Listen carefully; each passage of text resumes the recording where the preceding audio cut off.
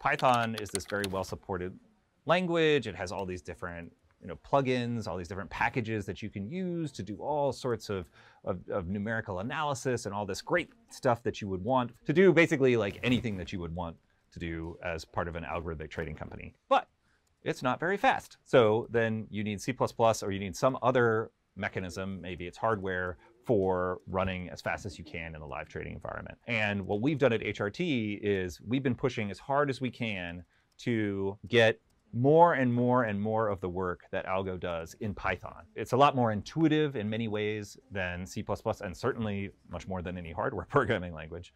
And then we manufacture tools and processes by which we can take those ideas and turn them into really, really fast trading strategies. And then we take care of, as a technical team, making sure that that gets translated somehow into the fastest strategies possible.